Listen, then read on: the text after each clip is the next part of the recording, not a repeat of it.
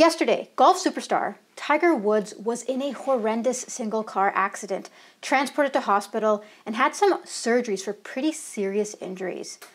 Will that affect his ability to play? Let's review his injuries in more detail and discuss what outcomes we can expect. For those of you who don't know me, my name is Sonam, and I'm a resident doctor specializing in sports and exercise medicine. On this channel, I break down injuries athletes have so that average fans can better understand what's going on. Be sure to like and subscribe if you want to stay up to date. For now, let's get back to reviewing Tiger Woods' injury. So I want to start off by showing you actually the wreckage footage here. And you can see it appeared that he actually had a rollover collision. And while they didn't need to use jaws of life to get him out, the reports actually stated that they needed to use kind of an axe and a few other tools to really, unfortunately, get him out of this car. Now, when you look at something like this, I mean, immediately you're thinking this is an extremely dangerous accident. And to be honest, many reports say that he's lucky to be alive. And honestly, I echo that as well. Had he not been wearing that seatbelt or have that airbag that deployed into his face, this could be a life-ending crash. And thankfully, it isn't the case. So I have here, actually, the official Twitter news release that was released on Tiger Woods' Twitter feed. And it actually outlines all of the different injuries that he had. Let's go through them one by one and discuss what impact they will have in his future playing career. So the first thing that you'll see here is a comminuted open fracture of both upper and lower portions of the tibia and the fibula bones. And they talk about stabilized by inserting a rod into the tibia. So what is a comminuted fracture? And if we look here, this diagram summarizes a variety of different fractures, but what I want you to focus on is this one here, a comminuted open fracture.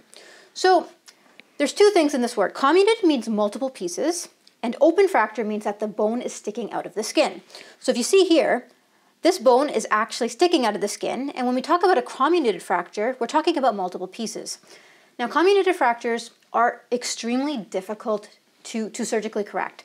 If you think about it, if you had a bone that just broke in one spot, yeah, you put it together and you hammer some nails in it, much like construction and putting a bunch of 2x4s together. But if you have shattering of a glass, it is much harder, for example, to put all those pieces back together. So this is going to pose to be quite a difficult surgical operation that Tiger Woods will need to undergo. Now, the fact that he had an open fracture, that's another point of concern. Closed fractures are fractures that stay within the skin and do not come out of the skin itself. An open fracture breaks the skin. When there's a breakage of the skin, these are very, very prone to infection. So in many cases, you actually have to wash this out with multiple washes of antibiotics locally to that area, put them on either IV or oral antibiotics, and make sure that you keep this wound nice and clean. So in terms of how they fixed it, this isn't Tiger Woods' leg, but it is a tibia, which is your shin bone, and your fibula, which is the bone on the outside, the smaller guy. And essentially they describe how they fix these. So you'll see there's a huge plate and two screws that will stabilize this type of fracture, much like what Tiger Woods may have received.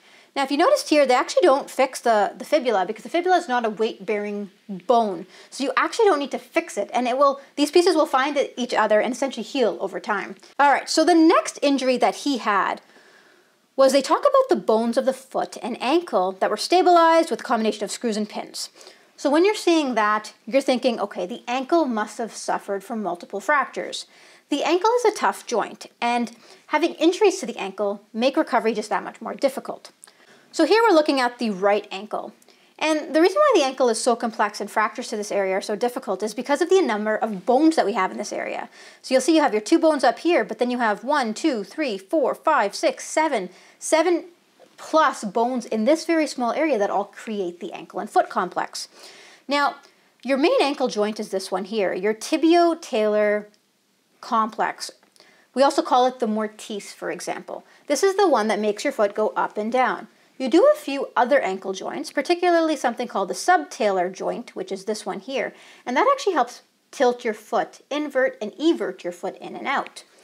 Now, they don't talk about exactly what happened to this area, but unfortunately, when you have fractures to this area, you have quite a lot of stiffness in your ankle joint later on, and particularly I find in most patients, while they may not have enough issues flexing their foot down or pointing their foot down like a ballerina, they have issues really dorsiflexing or bringing their foot up. So they feel like their ankle constantly impinges when they try to move the foot upwards like this. And the last, but arguably the most important thing that they talk about here is Trauma to the muscle and soft tissue of the leg required surgical release of the covering of the muscles to relieve pressure due to swelling. So this is actually a surgical emergency, and one we are really worried about. This essentially is compartment syndrome. So what is compartment syndrome? Essentially, the body has a fascial covering over different muscle groups, and you'll see it pretty much all over the body. This you'll see is the covering to the lower leg. This muscle covering is not flexible, so it does not stretch, and essentially it's a nice little firm covering over the muscle.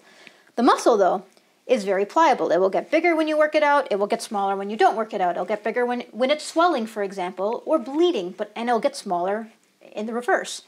So in an acute trauma, when you have a lot of bleeding to the area because of the multiple fractures he sustained kind of in this area plus the ankle, it causes excessive bleeding, and because of that, this space starts to fill up.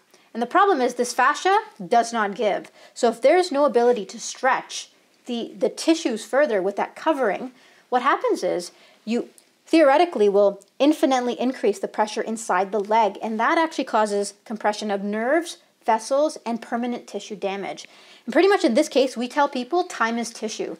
And the way that we treat these, in many cases, if it's pretty severe, we do this in the emerge, you essentially will cut pieces of the fascia down the line, and we call them fasciotomies, to help release the actual tissue. And patients will actually note an immediate improvement in a lot of their symptoms. The biggest signs that we look for here are pain out of proportion of what we expect.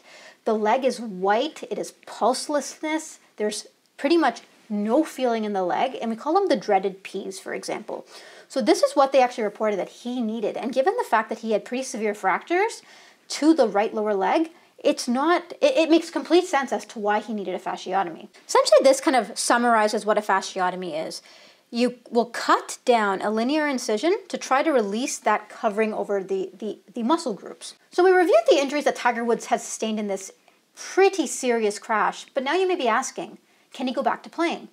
Well, unfortunately, Tiger Woods is not a newbie when it comes to injuries. And if you take a look at this infographic here, you can just see how many surgeries this poor guy needed to go through. And it just seems like he's got these constant setbacks. Now, unfortunately, this one is going to add just that much more. So to really hone in on whether or not these injuries would impact Tiger Woods, let's look at his swing and how he uses his right leg. So most of his injuries were right leg dominant, and as you can see, his right leg is his back leg when he golf swings. And you'll see here, he will essentially be twisting on this leg. Now, to be honest, he doesn't actually have to put too much force and torque on that leg. So think about basketball players, soccer players, quick pivoting motions, and also having to flex this foot all the way up. When someone has a fractured ankle, it tends to get really stiff in the joint, and typically we're going to expect people to have difficulty bringing their foot upwards. In his swing, he doesn't appear to have to deal with that flexion or extension of that foot too much. So I don't think that's going to be the limiting factor. The unfortunate part, though, is that he's got this open fracture and comminuted fracture in this area. So we're going to need to make sure it heals up and it's nice and strong before he can kind of twist on that and use this leg as a stability leg. But whether or not Tiger Woods can return will depend on how he heals from his multiple broken ankle fractures as well as his comminuted tibia fibula fracture. To be honest, this could very well be a career-ending injury, and it really depends on how his rehabilitation and what he looks like afterwards. So his sport may have something that goes in his favor. Whether or not he can come back from this, only time will tell, and hopefully when I get some more information, we can do an update video. I think it is possible that he can come back from this, but I also think that there is a good chance that this may be a career-ending injury for Tiger Woods. If you have any questions or comments, leave them down below. If you found this video helpful, please like and subscribe to my channel to stay up to date on latest videos. For now, that's all.